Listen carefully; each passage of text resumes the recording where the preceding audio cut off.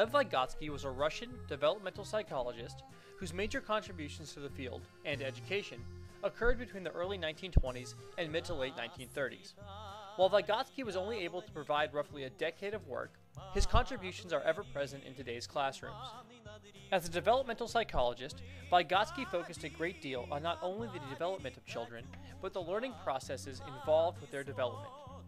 According to Vygotsky, learning happens because we interact with the environment. Further, he believed that we do not learn because we have developed, rather, we develop because we have learned. In short, learning precedes development. Learning new things enhances our developmental level. However, in order to learn, we must be presented with tasks that are just out of reach of our present abilities. Tasks that are too simple or already within our present abilities do not promote learning.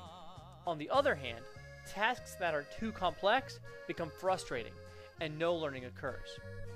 Vygotsky believed that those tasks which are just beyond our present ability exist in what he called the zone of proximal development. The tasks in the zone of proximal development are the things we can almost do ourselves, but need help from others to accomplish. After receiving help from others, we will eventually be able to do them on our own, thus shifting them out of our zone of proximal development. In other words, we have learned something. Here is an example. Little Johnny cannot swim. If he tried to teach himself to swim, he would most likely drown.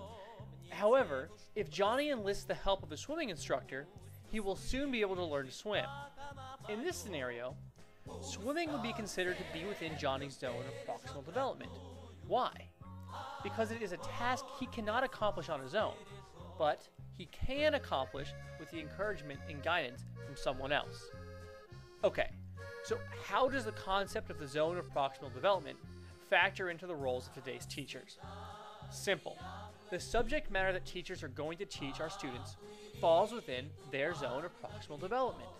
Our students are able to learn the content. They just need guidance and encouragement from a teacher in order to do so. As teachers, we must be conscious of the fact that every student has a different zone of proximal development. In modern educational jargon, this means differentiation. Educators must design lesson plans that cater to the zone of proximal development for each of their students in order to avoid boredom and/or frustration in the classroom. The take-home message? Every student learns differently. But, more importantly, every student can learn. They just need the help of a teacher.